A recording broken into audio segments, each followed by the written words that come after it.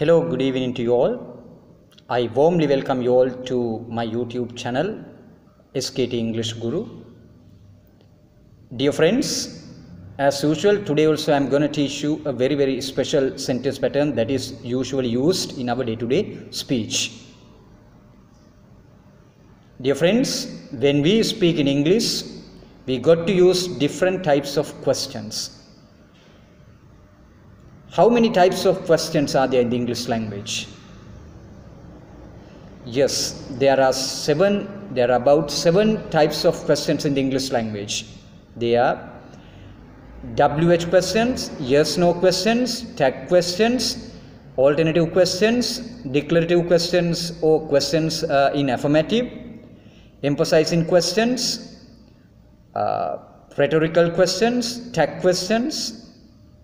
There are about 7 types of questions in the English language.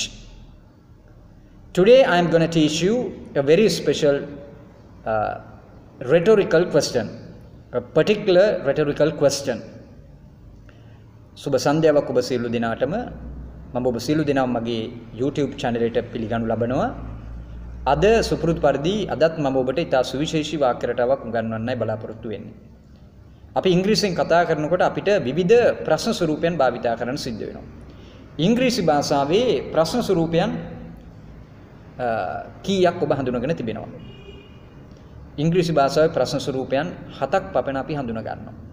WH questions, yes no questions, tag questions, rhetorical questions, declarative questions, questions in affirmative. ඔය වගේ ප්‍රශ්න ස්වරූප ගණනාවක් අපි හඳුනා ගන්නවා. ඒ අතරින් අපි භාවිතා කරන තවත් විශේෂ ප්‍රශ්න ස්වරූපයක් තමයි මේ rhetorical questions. What are rhetorical questions? A rhetorical question is a question asked without the purpose of getting an answer. උත්තරයක් බලාපොරොත්තු වෙන්නේ නැතුව අහන ප්‍රශ්නකට තමයි අපි rhetorical question එකක් කියලා කියන්නේ. දැන් මේ වගේ හුඟක් දුර rhetorical questions අපි කතාවේදී භාවිතා කරන අතරම අපි ඉංග්‍රීසි සාහිත්‍යයේදී හුඟක් දුරට අපි මේ rhetorical questions භාවිතා කරනවා. අද මම ඔබට උගන්වන්නේ ඒ වගේ විශේෂ වූ අපි සංවාදයේදී භාවිතා කරන විශේෂ වූ rhetorical question එකක්. Why should I? Why should I? why should should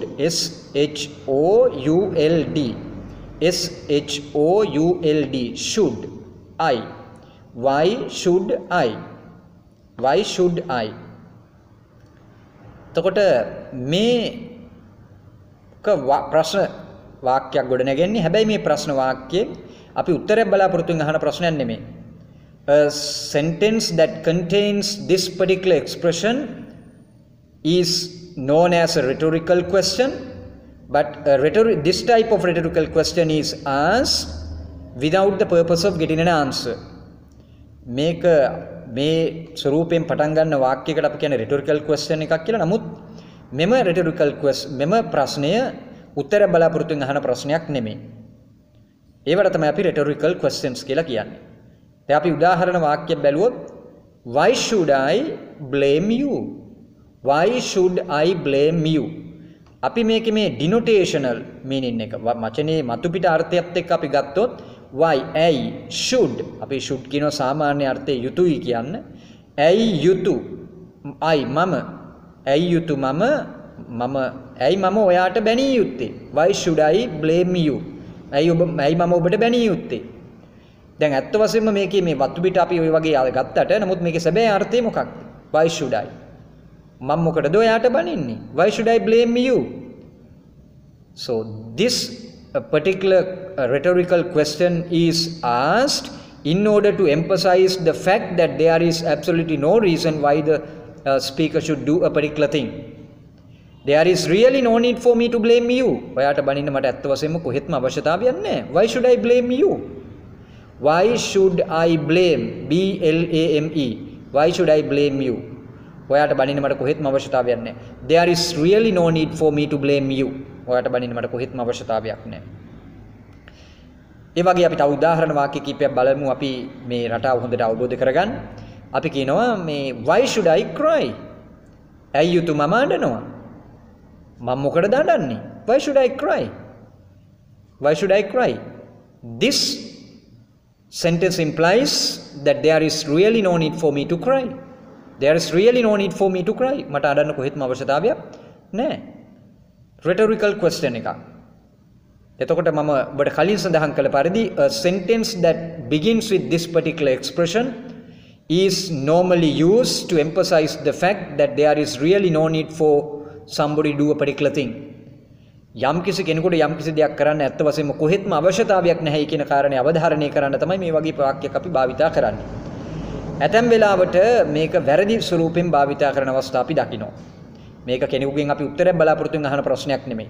මම දැක්ක මේ වගේ ඇත්ත වශයෙන්ම මේ YouTube channel එක එක්තරා ගුරුවරයෙක් උගන්වනවා මේක මේ උත්තරයක් බලාපොරොත්තුෙන් අහන ප්‍රශ්නයක් ස්වරූපයෙන්. ඒක ඇත්තටම වැරදි. මේක අපි භාවිතා කරන්නේ උත්තරයක් බලාපොරොත්තු වෙන්නේ නෙමෙයි මේ වාක්‍ය රටාව භාවිතා කරන්නේ යම් කතිකයාට යම් කිසි දෙයක් කරන්න යම් විශේෂ වූ කාරණයක් සිද්ධ කරන්න කොහෙත්ම අවශ්‍යතාවයක් නැහැ කියන කාරණේව ධාරණය කරන්න තමයි අපි මේක භාවිතා කරන්නේ. ඒක විශේෂයෙන්ම හිතේ මතක තියා ගැනීම ඔබ බොහොම වැදගත්. අපි තව උදාහරණ කීපයක් බැලුවොත් අපි කියනවා why should I cry? Why should I cry? Why should I cry? මම මොකටද අඬන්නේ? Why should I cry? There's really no need for me to cry. මට අඬන්න කොහෙත්ම අවශ්‍යතාවයක් නැහැ. Why should I cry? C-R-Y. W-H-Y. Should S-H-O-U-L-D. Should I cry? C-R-Y. මම මොකටද අඬන්නේ? Why should I cry? There's really no need for me to cry. මට අඬන්න කොහෙත්ම අවශ්‍යතාවයක් නැහැ. මෙතනදිම මම ඔබට බලාපොරොත්තු වෙන මේ cry කියන වචනේ හා සම්බන්ධ තවත් ප්‍රකාශන කීපයක් ලබා දෙන්න. අපි කියනවා cry over spilt milk. Cry, C-R-Y, cry over, O-V-E-R, over, spilt, S-P-I-L-T, spilt milk, M-I-L-K, M-I-L-K. Cry over, O-V-E-R, over, spilt, S-P-I-L-T, spilt milk, M-I-L-K. ඉහිරුණු කිරට අඬනවා. Cry over spilt milk. අපි කියනවා don't cry over spilt milk. ඉහිරුණු කිරට අඬන්න එපා. අහිමි වෙලා ගිය දේවල් ගැන ලත වෙන්න එපා. Don't dwell on your setbacks. ඔබේ පසුබැසීම් ගැන කනගාටු වෙන්න එපා. අහිමි වෙච්ච දේවල් ගැන අඬා වැළපෙන්න එපා. Don't cry over spilt milk. ඊළඟට අපිට තවත් ප්‍රකාශනයක් ඒ වගේම එකක් cry for the moon. Cry for F-O-R for the moon. M-O-O-N. හඳ. Cry for the moon. හඳ සඳහා අඬනවා. ඒ කියන්නේ හඳ ඉල්ලලා අඬනවා. ඒකේ ඇත්තම අර්ථය නම් try the unattainable. Try the unattainable. ළඟා කරගත නොහැකි දේවල් වලට උත්සාහ කරනවා. අපි කියනවා don't try the unattainable. Don't cry for the moon. Don't try the unattainable. Don't cry for the moon. හඳ ඉල්ලලා අඬන්න එපා. නොලැබෙන දේවල් වලට උත්සාහ කරන්න එපා. ළඟා කරගත නොහැකි දේවල් වලට උත්සාහ කරන්න එපා. ඒ වගේම අපි කියනවා she is in tears. She is ඇය ඉන්නවා in tears, T-E-A-R-S. ඇය ඉන්නවා කඳුළු වල. එහෙමද? ඒකෙන් අදහස් කරන්නේ ඇය අඬමින් ඉන්නවා. To be in tears means to be crying. ඉතින් අදහස් වෙන්නේ ඇය අඬමින් ඉන්නවා. She is in tears. ඇය අඬමින් ඉන්නවා. I am in tears. They are in tears. My mother is in tears. I'm අඬමින් ඉන්නවා. That girl is in tears. අර ගෑනු ළමයා අඬමින් ඉන්නවා. In tears, T-E-A-R-S. හොඳයි. එහෙමනම් අපි තවත් අපේ ප්‍රධාන රටාවට අනුව මේ වාක්‍යයක් අපි භාවිතා කරන්න ඉගෙන ගමු. Why should I? අපි කියනවා why should I blame you? මම මොකටද ඔයාලට බනින්නේ? Why should I blame you? There's really no need for me to blame you. මට ඔයාලට බනින්න කොහෙත්ම අවශ්‍යතාවයක් නැහැ. Why should I blame you? අපි කියනවා why should I cheat you? මම මොකටද ඔයාව රවට්ටන්නේ? Why should I cheat? C-H-E-A-T. C-H-E-A-T. Why should I cheat you? C-H-E-A-T. මම මොකටද ඔයාව රවට්ටන්නේ? There is absolutely no reason why I should cheat you. There is really no need for me to cheat you. ඔයාව රවට්ටන්න ඇත්ත වශයෙන්ම මට කොහෙත්ම අවශ්‍යතාවයක් නැහැ. Why should I cheat you? මම මොකටද ඔයාව රවට්ටන්නේ? අපි රවටනවට වචන ගණනාවක් භාවිතා කරනවා. C-H-E-A-T cheat. ඊළඟට අපි කියනවා con, C-O-N con රවටනවා. ඊළඟට අපි කියනවා අපිට විශේෂ වචන ගොඩක් ගන්න පුළුවන් coax, C-O-A-X coax කෙනෙක්ව ඉච්ඡාවෙන් නම්මවා ගන්නවා ඉච්ඡා බස් වලින්. cajole, C-A-J-O-L-E cajole ඉච්ඡා බස් වලින් නම්මවා ගන්නවා. CAJOLE cajole. ඊළඟට අපි කියනවා deceive, DECEIVE deceive, DECEIVE deceive රවටනවා. එහෙම නැත්නම් අපි කියනවා අපිට ගන්න පුළුවන් take somebody for a ride කෙනෙක්ව ගුණාට අන්දනවා take somebody for a ride. අපි කියනවා you can't take me for a ride. ඔයාට බෑ මාව ගුණාට අන්දවන්න. take somebody for a ride RIDE. you can't take me for a ride. ඔයාට බෑ මාව ගුණාට අන්දවන්න. අපි කියනවා hoodwink කියලා රවටනකොට HOODWINK HOODWINK hoodwink රවටනවා. ඒ වගේම අපිට කියන්න පුළුවන් pull the wool over one's eyes කෙනෙකුගේ ඇස් වලට උඩින් wool අදිනවා. ඒ මතු පිට අර්ථය. pull the wool WOOL PULL pull the wool WOOL wool over OVER over one's ONE' one's eyes EYES. pull the wool over one's eyes කෙනෙකුගේ ඇස් වලට උඩින් wool අදිනවා කෙනෙක්ව රවටනවා. අපි කියනවා he is trying to pull the wool over my eyes. ඔහු මාව රවට්ටන්න උත්සාහ කරන්නේ. he is trying to pull the wool over my eyes. the government is trying to pull the wool over the eyes of the general public. the government is trying to pull the wool over the eyes of the general public. රජයේ මහ ජනතාව රවට්ටන්න උත්සාහ කරන්නේ. මේ වගේ රවටනකොට අපි වචන ගොඩක් භාවිතා කරනවා. fool රවටනවා ගුණාට අන්දවනවා. ගුණෙක් කරනවා. ඒ වගේ වචන විශාල ප්‍රමාණයක් අපිට භාවිතා කරන්න පුළුවන් මේ රවටනකොට. તો රැවටිලි කරුවන්ට අපි කියනවා cheats කියලා. cheats CHEATS cheats රැවටිලි කාර්යය. conman රැවටිලි කාර්යය. ඒ වගේ වචන ගණනාවක් අපිට භාවිතා කරන්න පුළුවන්. ඒතර මම මොකටද ඔයාව රවට්ටන්නේ? why should I cheat you? there is really no need for me to cheat you. why should I lie to you? මම මොකටද ඔයාට බොරු කියන්නේ? LIE lie to you. why should I lie to you? there's really no need for me to lie to you. I am telling the truth. I am telling the gospel truth. mama I am telling the complete truth. there is really no need for me to cheat you. ඔයාව රවට්ටන්න මට කොහෙත්ම අවශ්‍යතාවයක් නැහැ. LIE lie. why should I lie to you? මම මොකටද ඔයාව රවට්ටන්නේ? ඒ අතිනුත් මට විශේෂ වචනයක් දෙනවා. අපි white lies කියලා කියනවා. WHITE white lies LIES. white lies කියන්නේ අපි කෙනෙකුට හානියක් ගෙන දෙන්නේ නැති සාමාන්‍යයෙන් පුංචි බොරුවක්. කෙනෙක්ව රිදවීමෙන් රිදවන්නේ නැතුව කෙනෙක්ව ප්‍රශ්නයකටපත් නොකර කියන අපි පුංචි කිසි කෙනෙකුට හානියක් නැති බොරුවක් අපි කියනවා white lie WHITE white lie LIE. ඒ වගේම අපි කියනවා diabolical lies DIABOLICAL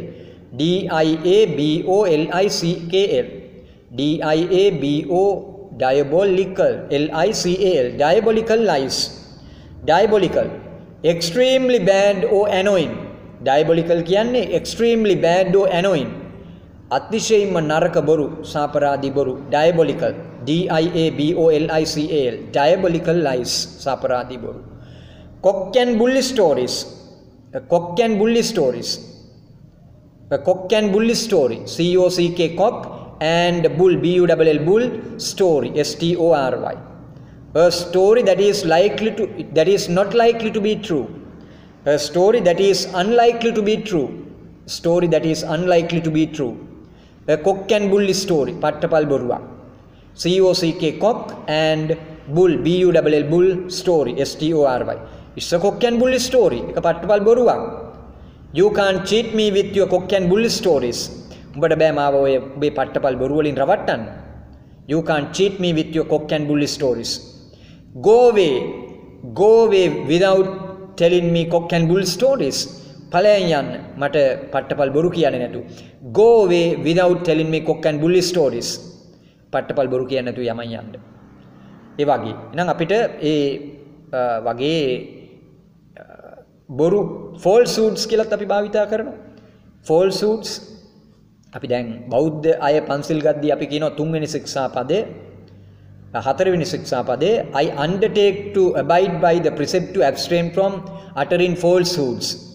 I undertake to abide by the precept to abstain from uttering falsehoods. බොරු කීමෙන් වළකිනවා. මුසාවාදා වේරමණී සික්ඛාපදං සමාදියාමි කියලා අපි කියනවා. ඒතර falsehoods කියනවා බොරු කියන අර්ථයෙන්. ඒතර liar බොරුකාරයා LIAR. LIAR liar කියන්නේ බොරුකාරයා. හොඳයි. එහෙමනම් නැවත අපි තව උදාහරණ වාක්‍ය කීපයකට යමු. අපි කියනවා why should we අපිට I කියන්නම අවශ්‍ය නැහැ. අපි we වෙනත් ප්‍රධාන පද භාවිත කරන්න පුළුවන්. Why should we dance to the tune of the World Bank? Why should we dance to the tune of the World Bank? ඇයි අපි නටන්නේ? අපි මොකටද නටන්නේ? To the tune of the World Bank. අපි මොකටද ලෝක බැංකුවේ පදයට නටන්නේ? There's really no need for us to dance to the tune of the World Bank. අපිට ලෝක බැංකුවේ පදයට නටන්න අවශ්‍යතාවයක් කොහෙත්ම නැහැ. අපිට ලෝක බැංකුවේ පදයට නටන්න අපිට කොහෙත්ම අවශ්‍යතාවයක් නැහැ. Why should we dance to the tune of the World Bank? Dance to the tune, TUNE. Dance to the tune. අපිට කියන්න පුළුවන් මම ඔබේ පදයට නටන්නේ නැහැ. I don't dance to your tune. DANCE.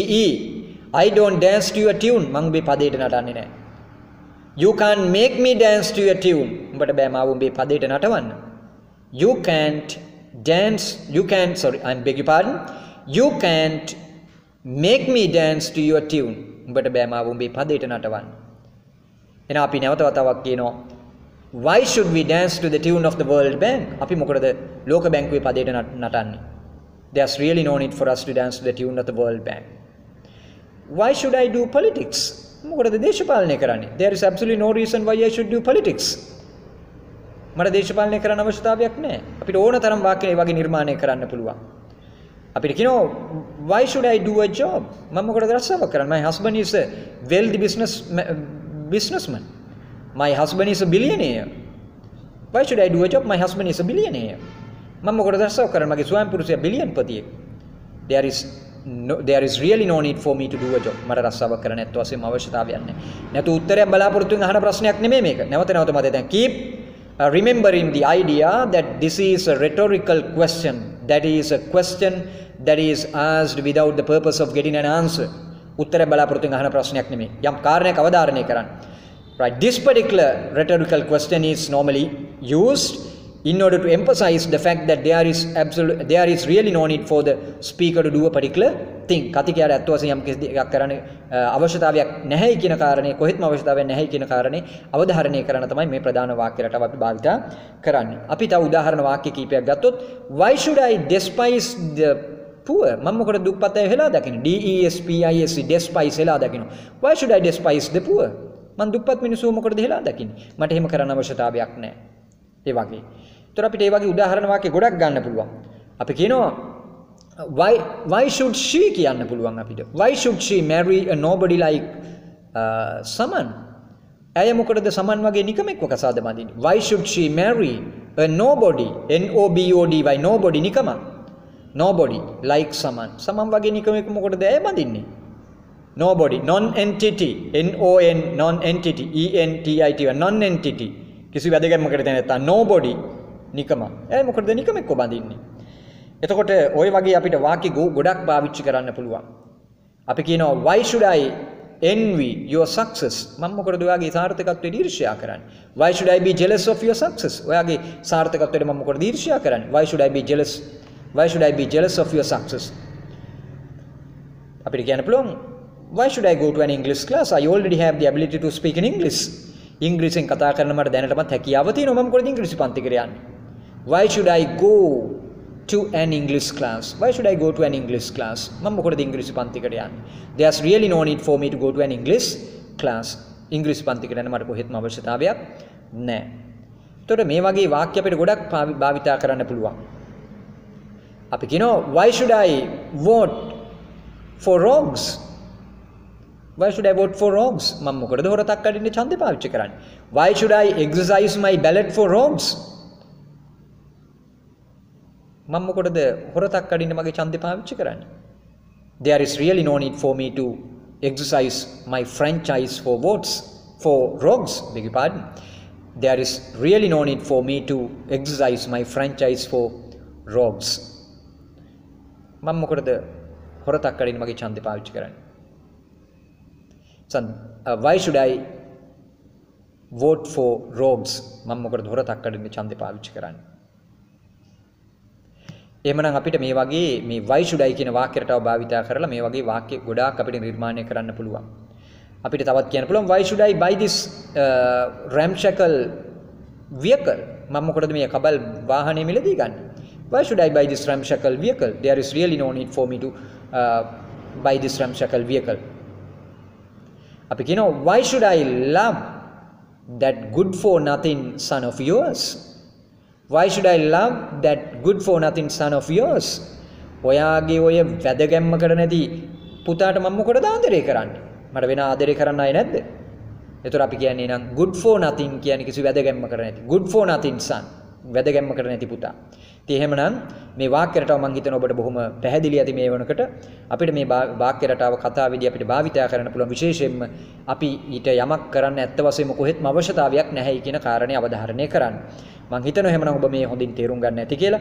එහෙමනම් this is enough and these example sentences I told you are quite enough for you to understand how a sentence like this is formed, and I'll definitely meet you once again with another very special sentence pattern. Goodbye.